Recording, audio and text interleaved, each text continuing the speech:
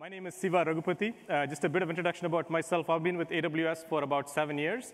First 3 years, I helped build a couple of services. Amazon DynamoDB, which is a NoSQL database service.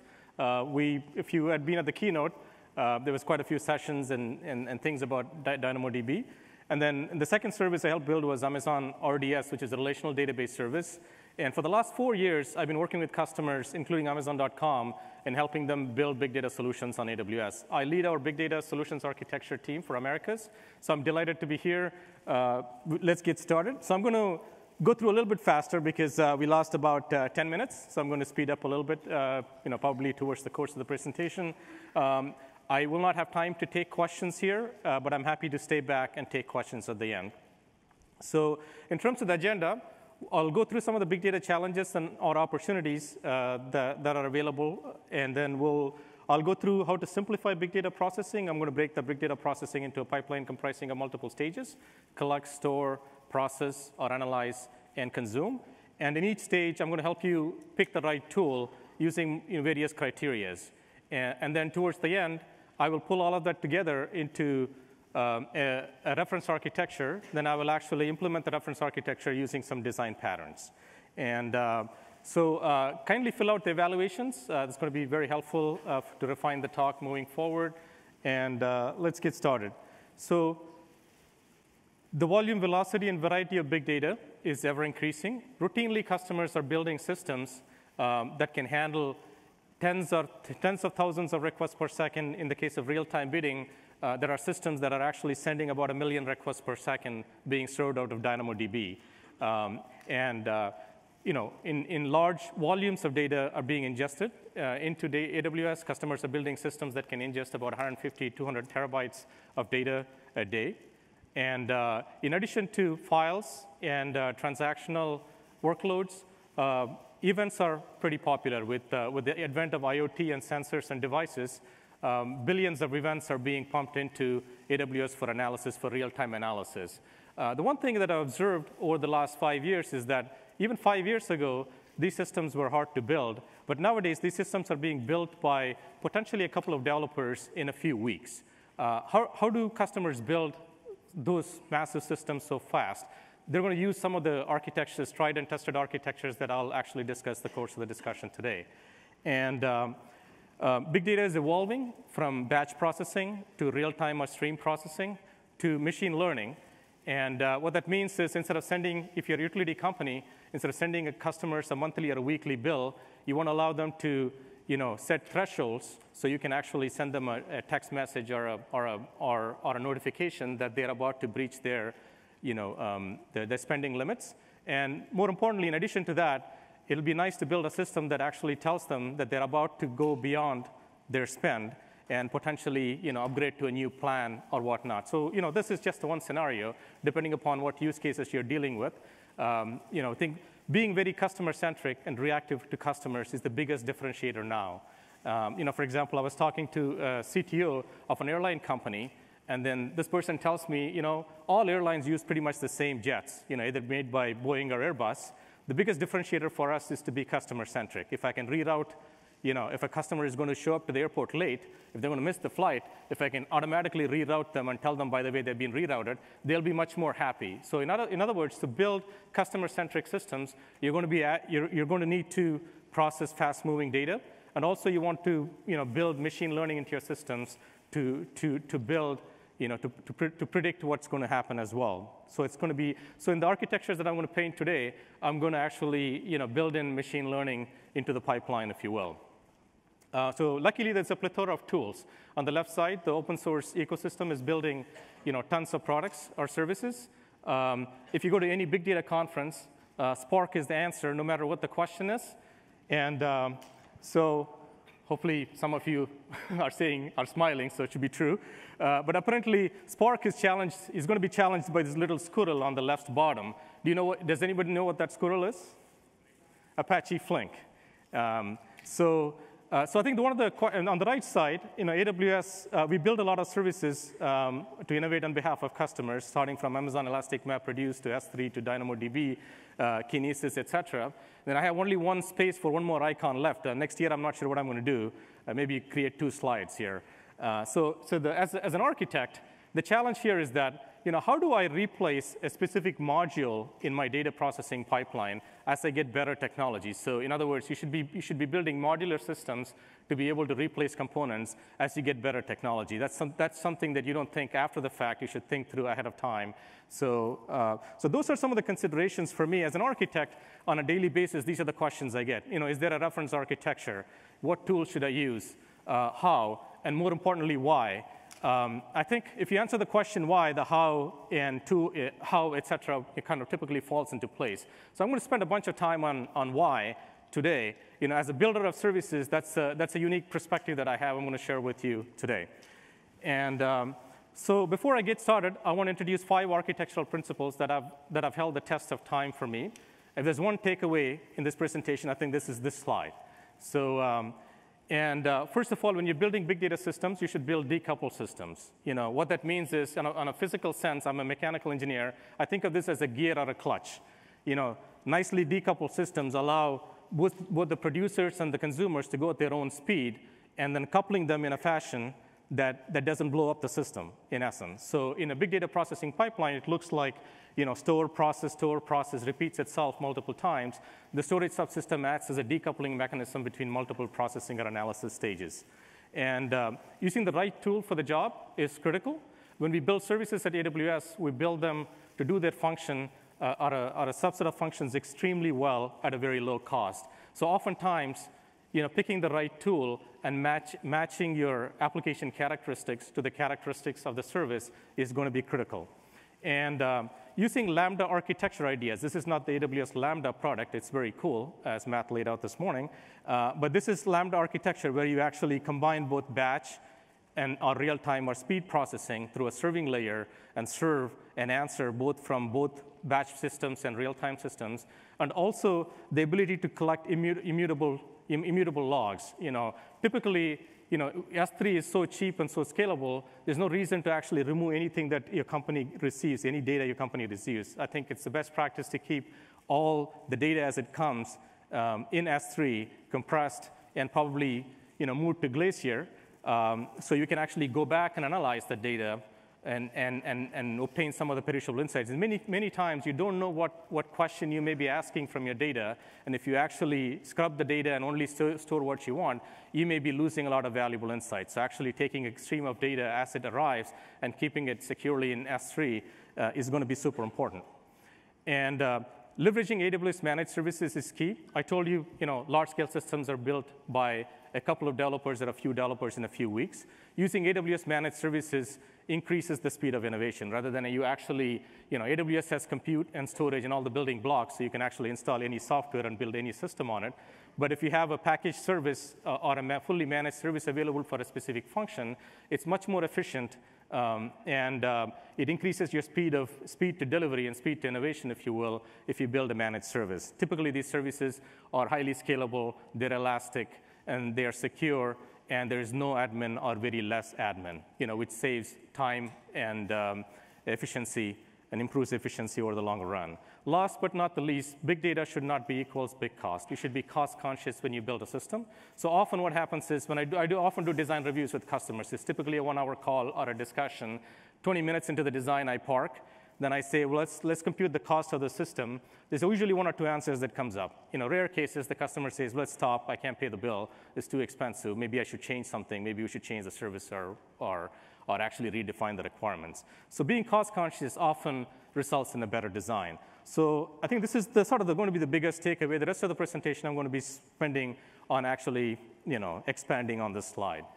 And now let's simplify big data processing. The more and more I build big data systems, it looks like a big pipe with the data coming in on one side and answers coming out on the other side. And there's typically multiple stages: collect, store, process, analyze. I'm going to use this term interchangeably: process or analyze, and then consume. And now what also happens is, typically the store and process repeats itself in multiple cycles. So you shape the data in a form that's going to be easily accessible by the downstream system. And what goes in there and what technology that you use often is dictated by what I call time to answer, or latency of the pipe, and the throughput of the pipe, which comprises of the number of requests per second and the size of the payload, and also cost. So that's it. As simple as that. So now let's look at the details a little more. So in the collect stage, typically you're dealing with multiple data types. You may be writing to a transaction. In the case of real-time bidding, typically you're looking up a user profile, potentially millions of requests per second, or hundreds of thousands of requests per second, and actually servicing an ad platform. Yes, I'm going to bid for this or not bid for this, right? That's typically a transactional kind of workload. Typically, that workload comprises of database records, moving really fast between applications and a database. Or you may be actually using Logstash and shipping documents into a data store. Typically, it's a search store. Or it may be files. Your application servers may be packaging this as files. It could be log4j files, or you may be using Flume, or you may be using Amazon CloudWatch logs, if you will, for moving the data into S3. Or in the case of messaging system, this may be messages, going to some form of a queue.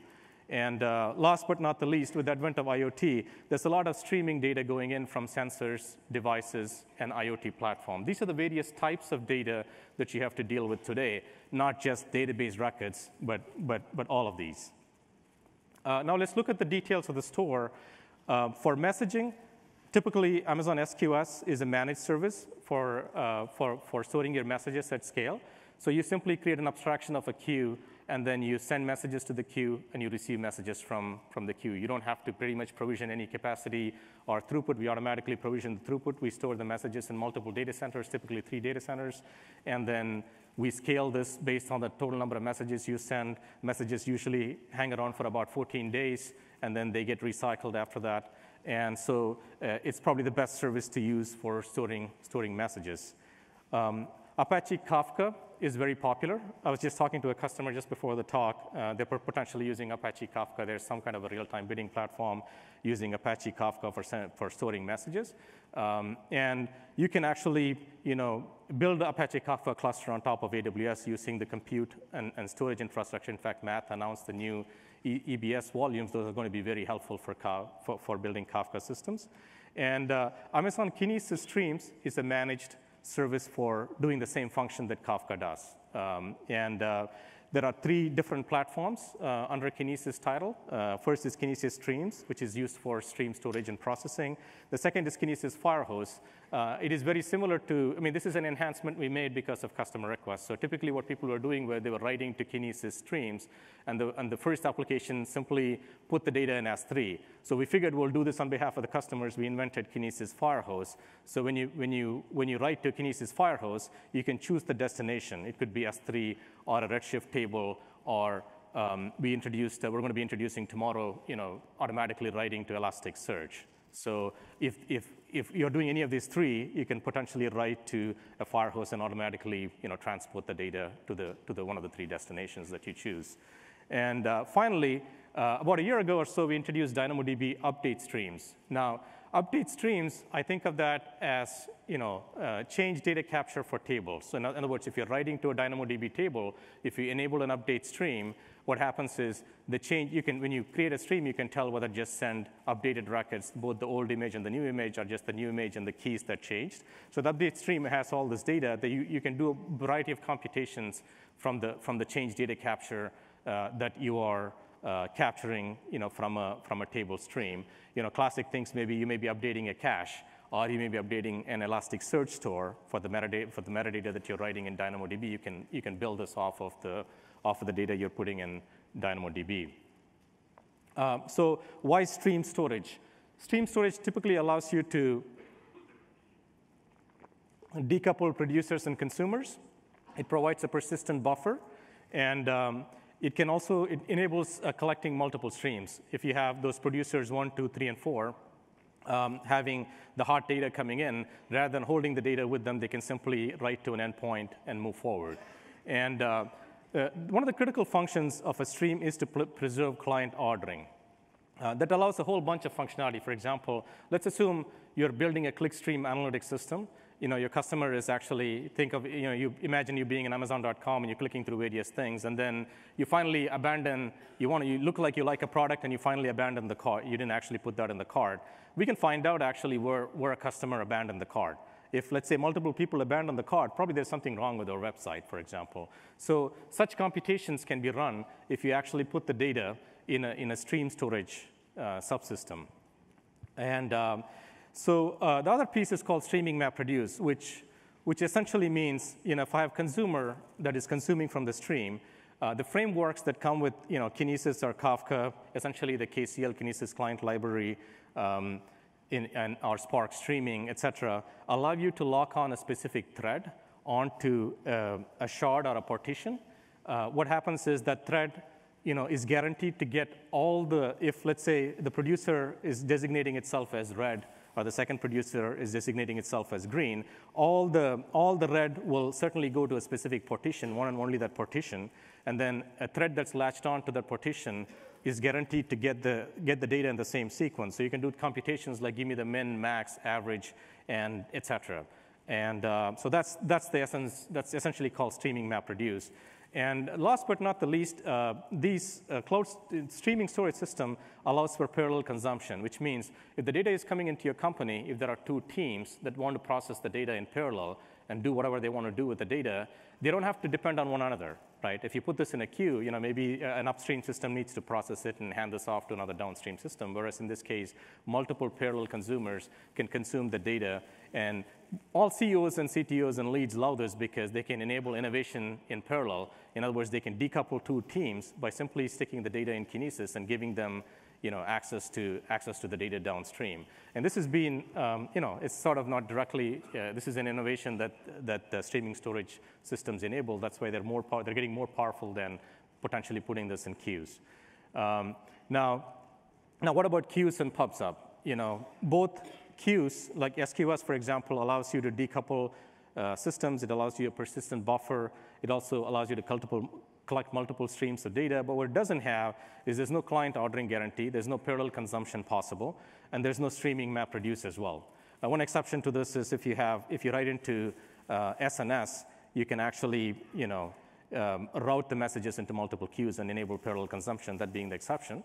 But this is sort of the essential difference between the two. What I've done here is I don't expect to go through every line here.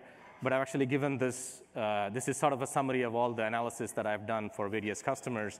What I've done here is I've taken various attributes that are necessary for stream processing, and then I've tabulated across all the, Kinesis, DynamoDB streams, Kafka, et cetera. For example, is this a managed service, yes or no? Is there guaranteed ordering, yes or no? For example, in the case of SQS, there's no guaranteed ordering.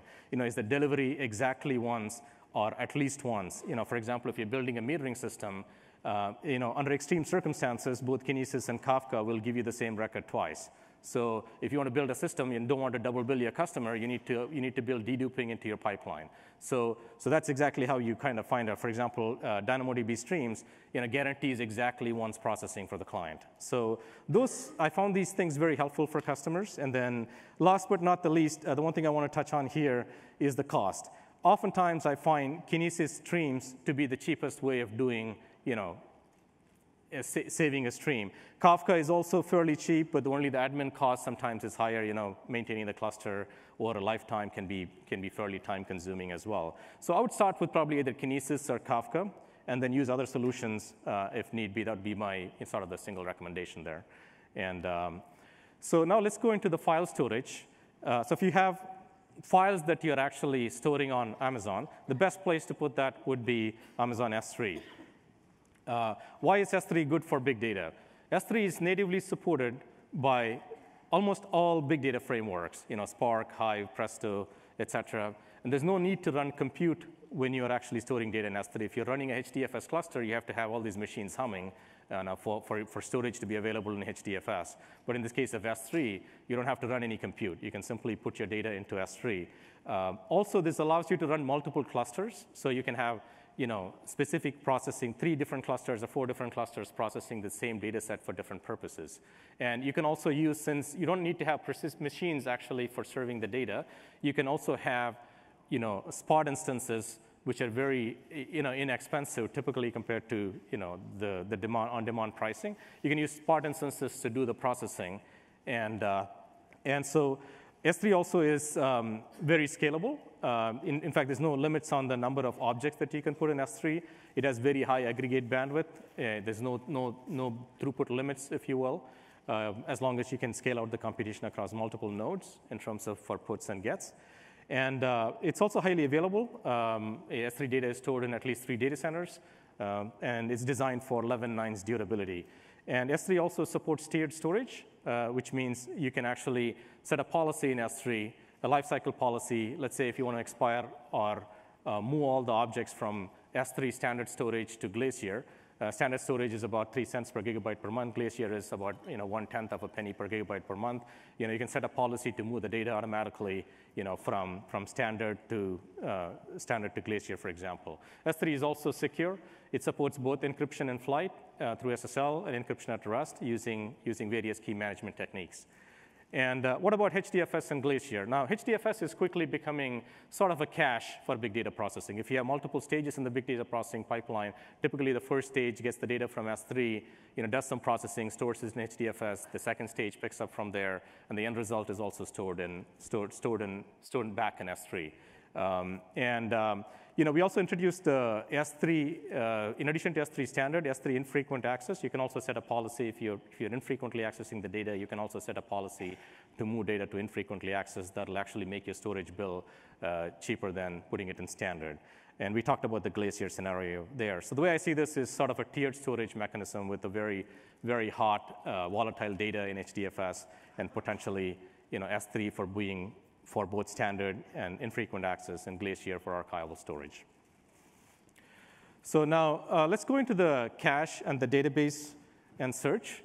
So this is the wrong way to build your database tier, or the data tier for big data. About 20 years ago, this was a great way to build this, but not anymore. Because if you're doing 1 million writes per second, it's hard to find a relational database that'll do 1 million writes per second. And if you're doing 1 million writes per second and 10 reads per second in Dynamo, you can exactly ask for that. If you're putting that in a relational database, you probably get 1 million writes per second and a lot more reads per second, which you don't want. So quickly, thinking of your database tier as comprising of either cache, combination of cache, NoSQL, SQL, and search is typically the right solution. And so the immediate question when I say that to customers is like, hey, how do you keep all these things sync? So here's a pattern. Typically, if you're going to write your high throughput data into DynamoDB, you can actually either have a KCL application or an AWS Lambda consume to the update stream, and then you can update an Elastic Cache cluster or an Elastic Search cluster, so for search as well as for caching. So this is a design pattern that some customers are using, and they find it very, very effective. And what data store should I use? Again, I tend to use 4 different techniques for making the decision. It depends on what data structure and the structure of the data, your access pattern, your data access characteristics, whether dealing with hot, warm, or cold data, and the cost. So if your data access pattern is typically puts and gets, using a cache or NoSQL is usually the right solution. If you're dealing with simple one-to-many or many-to-many relationships, using NoSQL is the right solution. For example, in DynamoDB, you can use the partition key and the range key, the partition key being the one side and the range key being the end side, or the sort key. We call the sort key nowadays. If you're having multiple cross-table joins and rich transactions, using a SQL store is the right solution. And if you're doing faceting and search functions, obviously search is the right solution there. Again, in terms of the data, depending upon data structure, if it's a fixed schema, then SQL or NoSQL would help. If it's a JSON document, most NoSQL stores support JSON, and search also has a first-tier support for JSON. Again, if you're dealing with a key value, cache or NoSQL is the right choice. What is the temperature of the data? Often I think about this when I'm doing design reviews. Typically what I've observed is that when you're dealing with hot data, you're typically dealing with small sizes of data, typically in the order of bytes or kilobyte items. That tends to become a lot bigger when you're dealing with colder data. The request rate tends to be very high when you're reading to caches, and the request rate tends to be fairly low when you're actually writing or reading from Glacier, for example. So to be more concrete, this is sort of a mental map that I have. Again, mental maps are not precise definition of things, but they sort of a visualization of what's in my head in a way. So in terms of the hot data, typically caches and NoSQL are the mechanisms for storing hot data. Searches and SQL tends to be somewhere sort of temperature tends to move towards warm data, if you will. And S3 has a wider spectrum, starting from a hot data set to a colder data set, and Glacier tends to be used for cold data. The arrows below sort of show you the request rate, cost per gigabyte, latency, and data volumes. So this is sort of the mental map that I have, and most customers find that extremely helpful. In some cases, there is a tie. We will use a mechanism to break the tie in a moment. So what I've done here is to taken the same mental map or the concept map and then actually use physical services instead, like Elastic Cache is a cache, DynamoDB is a NoSQL store, RDS Aurora is a SQL store, Elastic Cache, Amazon Elastic Cache, Elasticsearch Service is again a search service, and so on. So as you can just see, it goes from milliseconds to hours. If you're putting something in a cache, your time to getting the data set is usually sub 1 millisecond or 1 millisecond if it's across multiple AZs. Whereas in the case of DynamoDB, it's about 3 milliseconds average for both puts and gets for 1K payload. Whereas if you move towards the right, if you're putting data in S3, typically it's in the order of a few, tens or hundreds of milliseconds, depending on the size of the data. And then if you put something in Glacier, you're going to wait 3.5 hours for this to come back. So I wouldn't put something in Glacier that you need to get back very soon. But again, it's an archival store. 3.5 hours is a light years ahead for many scenarios, right? And then in terms of the bottom line here is availability. DynamoDB, for example, keeps your data in 3 availability zones. Whenever you put do a put into DynamoDB, the data gets automatically written to 2 machines and at least 2 data centers before the put comes back in about 3 milliseconds, right? So where that is, in the case of Elastic Cache, it's a 2AZ scenario.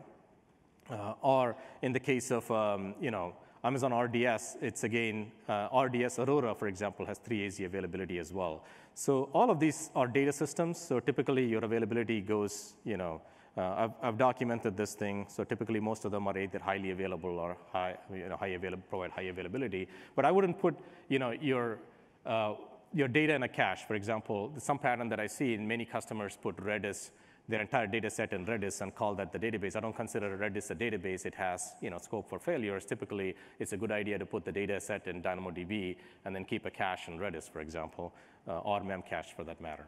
So, like in some cases, like this is actually an email one of the developers sent me, a customer sent me. This person is trying to make a decision between Amazon DynamoDB and S3. It turns out that they are actually doing 300 writes per second. Their object size is roughly 2K. In a month, they're going to be collecting 1.5 terabytes of data, and the number of objects is going to be 777 million. And so this is, again, a quiz for you. So how many of you think we should put this data in S3? Please raise your hand. 1, 2, 3, 4, 5, 6, 7. How many think that you need to put the data in DynamoDB? Well, a few more hands, a lot more hands are raising up. So, one of you is going to lose. So does that mean bad rating for me? So, OK, let's see. So I think the easiest way to solve the tie is to actually plug in the numbers into in a simple monthly calculator. It's a tool that's available. How many of you know Simple Monthly Calculator? So it's an important tool for you to get to know what that is, because that tells you how to do cost-conscious design. So if you plug in, it has a tab for each of our products. So for example, on the left tab, I've actually said, I'm going to store, 1.5 terabytes of data. Each data size, item size is about 2K. When I plug in all those details, it gives me a bill. Your DynamoDB monthly bill will be $644.30. Apparently, in the case of S3, this is going to be $3,932.27. Whomsoever so S3, sorry, I think you guys lost, So, but, I think the difference is actually, you probably were thinking storage. In fact, if you look at the storage cost, it's only $44, right? Was this $261 for DynamoDB. But what makes the difference there is the put.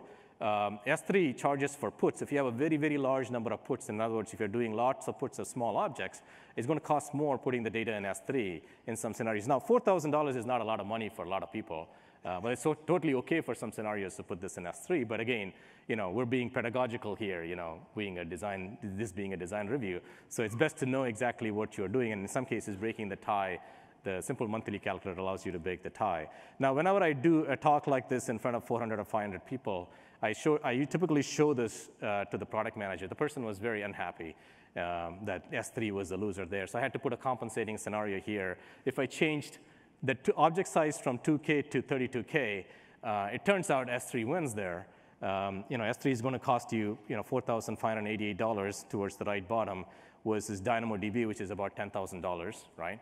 So what really happens there is, S3 likes larger. It looks like S3 likes larger object sizes, and therefore, smaller number of puts. So I think a lot of times we bake the pricing model. We bake the optimal use of a product into our pricing model. This in many cases tells you really what the right service to use. So I think that's sort of a real-life example that I ran through. I often go through this with customers, and I found this extremely helpful. So now let's look at the various process and analyze phase. So in the case of processing, typically there are these types of processing here. You're either doing batch processing, where you take minutes or hours to create a monthly or a weekly bill, or it's interactive analytics. Somebody's sitting in front of a dashboard. It could be a Tableau or a QuickSight dashboard that you're slicing and dicing the data. It needs to be interactive. Answers needs to come back in sub-seconds or seconds. Or you're building a real-time or a stream processing system where the answers have to be materialized in milliseconds. Typically, 1 second is not. Building systems less than a second is too difficult, typically, but you can process the records in milliseconds. Similarly, messaging systems kind of deal with hard data, and then your answers come back in milliseconds or seconds. So machine learning, on the other hand, gives you the ability to learn without being programmed. Amazon Machine Learning Service has been very popular amongst many customers. And then machine learning algorithms come in two major categories, supervised learning and unsupervised learning. In the case of supervised learning, you basically train. You have a data set, and you train a model. And then you perfect the model, and then the model is used for whether deciding yes or no.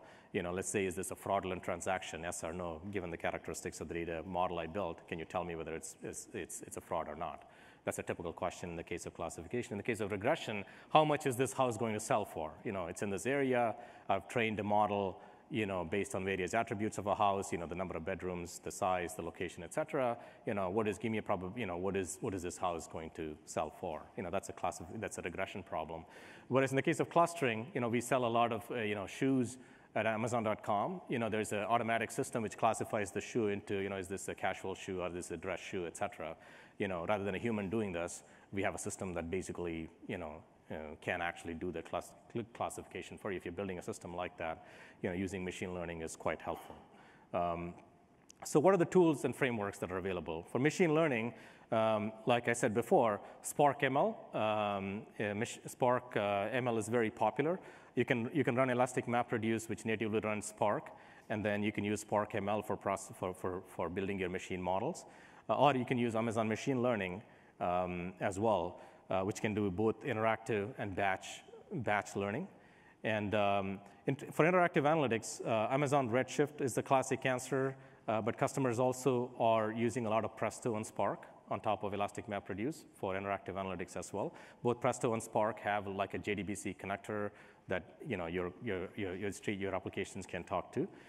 For batch processing, classic batch processing happened in Hive or Pig. Nowadays, Spark is being used for faster batch processing using in-memory techniques as well. And MapReduce has been around for a long time. For messaging, SQS, as we discussed, is the right solution. For streaming, there are two classic categories there. If you're dealing with micro-batching, which is essentially running windowing functions, give me an average over the last 1 minute or 20 seconds or 30 seconds, for example, you can use Spark streaming with a windowing duration, if you will. Or you can build the same using Kinesis client library. In the case of real-time, if you're doing real-time streaming, then Apache Storm has been very popular for a long time. It's been around for a long time. And then Kinesis Analytics is a new product that it is in private beta. If you're interested in Amazon Kinesis Analytics, I think you can actually put your details in a form. We'll give you private access to Kinesis Analytics. Think of that as Spark streaming without having to run any clusters, if you will, and magic happens behind. I think we'll be launching this offering pretty soon, but you can actually take it for a spin right now if you're interested by subscribing. AWS Lambda, as Matt pointed out in the keynote, is super popular. A lot of the ETL processing is moving to serverless compute, which is Lambda. KCL, Kinesis Client Library, is also very popular, and those are the techniques. Again, what I've done, I've also done the same thing here in terms of compared the various stream processing technologies across various attributes, such as scale, whether it's a micro batch or real time, is it a managed service, what are the scalability limits, if any, what are the availability. I want to touch on availability. Spark streaming, when it runs on top of Elastic MapReduce, is still a single AZ solution, whereas AWS Lambda automatically runs in multiple availability zones. So if you are actually doing Spark streaming on top of EMR to process your streaming data, if you're worried about availability, you need to have a mechanism to actually run another cluster in case an availability zone fails, right?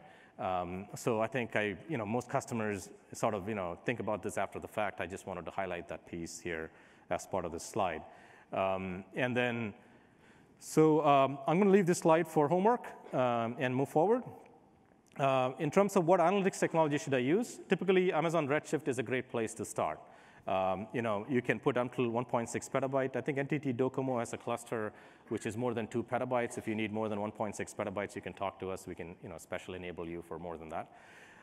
It's full fidelity SQL. It's ANSI SQL compliant. Whereas if you move towards the right side of running Presto or Spark or Hive on top of Elastic MapReduce, Presto has very high SQL compatibility, whereas in the case of Spark, it's Spark SQL, is not full-fledged ANSI SQL. As well as Hive QL, HQL is not full-fledged ANSI. So if you're using all kinds of tools such as Tableau, et cetera, or anything that talks JDBC, chances are using a full fidelity SQL is going to be fairly important for you. And Redshift is a good place to start for most customers. If you want to go open source, probably Presto would be a great place to start for your analytics solutions. What about ETL? We have a product called AWS Data Pipeline. Think of that as a cron or an orchestration service that would wake up, do the ETL job and actually shut down. It'll bring up a EMR cluster, that's the classic use, and then run some ETL and transform the data and put that into an appropriate store, if you will. There's also a lot of amazing tools from our data integration partners. Attenuity, Informatica, Matillion, SnapLogic, and Alteryx also has some great solutions there. Now, we're moving into the consume stage. And in the case of consume stage, typically you're consuming applications.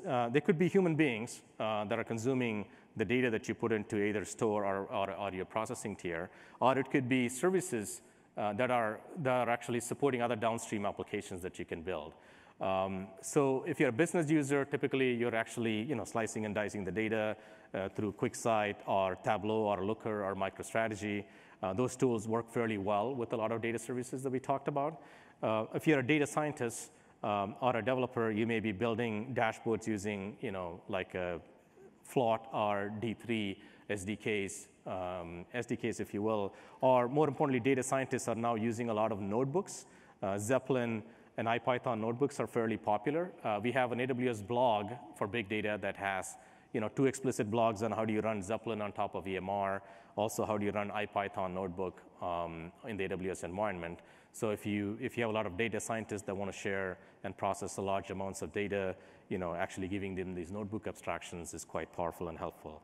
A lot of data scientists use RStudio as well for processing the data. So those are some of the consume tier options.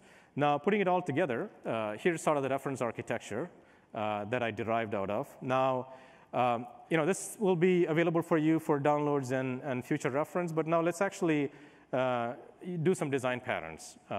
So here is a primitive design pattern. Like I said before, when you're building a big data pipeline, you should be thinking about building decoupled systems, which typically comprises of the store process repeating itself with the storage subsystem decoupling multiple processing stages.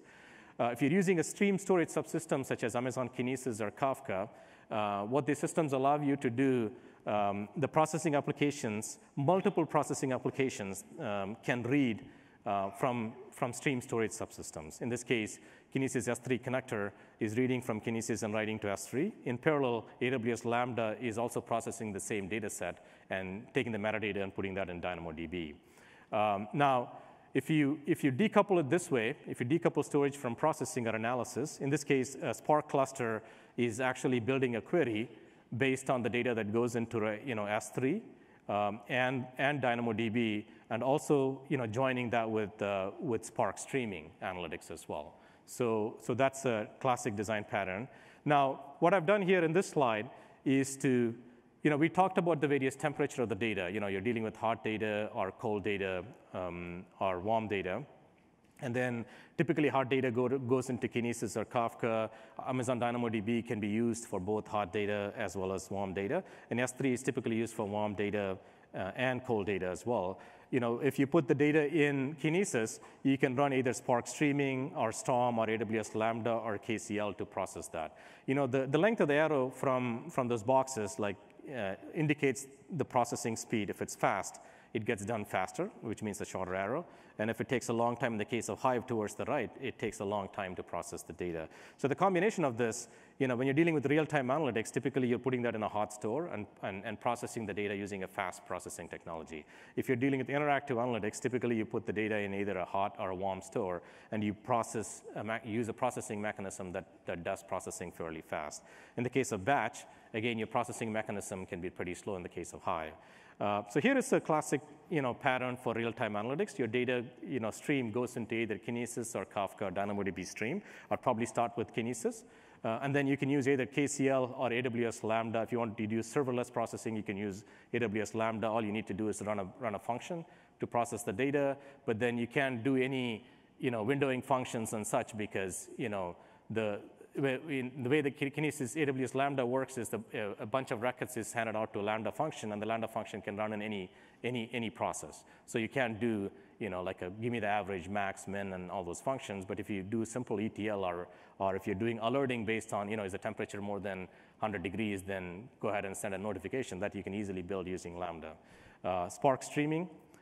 Similarly, can be used for a wide variety of processing tasks, and so does Apache Storm. And the way to build real-time machine learning into it is basically you do a lookup. You can do a real. If you build your machine learning model in Amazon Machine Learning, you can do a real-time lookup before you decide whether this transaction that's coming in is a fraud or not. If it's fraud, you basically send an SMS notification alerting some downstream system that this is a potential fraud.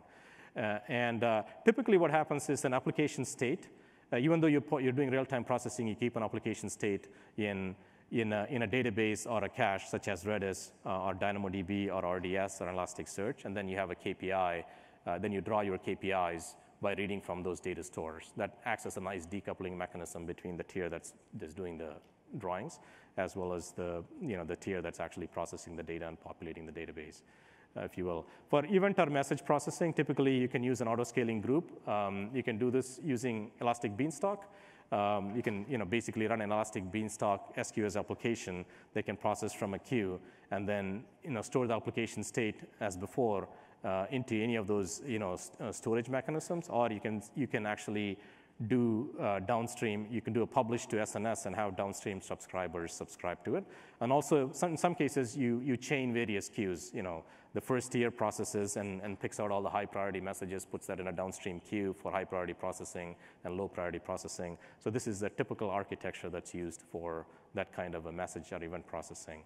What about interactive analytics? If you have streaming data going in, putting the data in Firehose, and then transporting the data to S3 or Redshift, and now from starting tomorrow, Elasticsearch, to do interactive analytics is a very viable option. Or you can also run batch analytics using Hive or Pig on the same data. Again, Amazon Machine Learning can be useful for doing batch predictions. So if you have a bunch of records and if you want to basically hand off those records to Amazon Machine Learning and ask it to do predictions, it'll do the predictions and put the data in S3. You can read the data back and actually build that intelligence as part of your processing pipeline. If it's real time, it can also do real time lookups. Is this a fraudulent transaction? Yes or no? It'll consult the model and say, yes, this looks like a fraud, or perhaps no, this doesn't look like a fraud.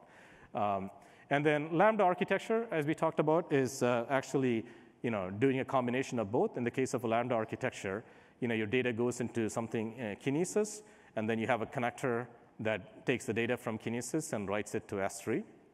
And then you can actually use any of the technologies that we talked before, like Redshift or EMR, to process the data and materialize an answer. For speed processing on a fast-moving data sets, you can use any of these technologies in the boxes, KCL or Lambda. to compute the answer, and then you can persist that into what I call as a serving layer, which nicely decouples the application on the right side from your processing applications. And this is a typical architecture for doing a Lambda architecture on AWS. And you can also build machine learning into this by doing machine learning lookups at the processing stage and take appropriate actions based on what your machine learning system tells you. And that machine learning lookups can happen using Amazon Machine Learning, or it could be Spark ML as well. Now, in summary, building decoupled systems is important. If you're building a big data processing pipeline, please ensure that this is nice decoupling between that allows you to change the various components as well as newer technologies come in. And using the right tool for the job is fairly important. You should pick a tool based on the data structure, hot or cold access patterns, as well as the hot or cold data sets that you're dealing with. Using Lambda architecture ideas like we talked about is fairly important. If you did persist, one thing there is I often ensure that when people are building data processing systems, stream processing systems, that the customers actually have the actual data stream persisted in S3 for further analytics, if you will, is very key. And then the ideas of using compositing systems from batch and speed and real-time processing using a serving layer is fairly important and scalable. Literally, every single real-time bidding system uses a Lambda architecture of sorts under the covers. And then using AWS managed services is key. Rather than reinventing the wheel, we've already made the wheel for you. It's nice to probably just assemble the wheel as it is and use it, unless you see a reason not to use it. I would start with a managed service, such as DynamoDB or Kinesis, S3, et cetera. Also, all these systems are elastic, and there's almost no low or no admin. And last but not the least, be super cost conscious. By picking the cheapest solution, you're probably picking the best tool to do the job or the best subsystem. Your end-to-end cost should be very, very, very low cost. Big data should not be equals big cost. Often this has helped me to weed out the wrong tools, if you will. Well, that's it. Thank you for your time. I'm happy to stay here and take any questions, and hope that was helpful. Thank you.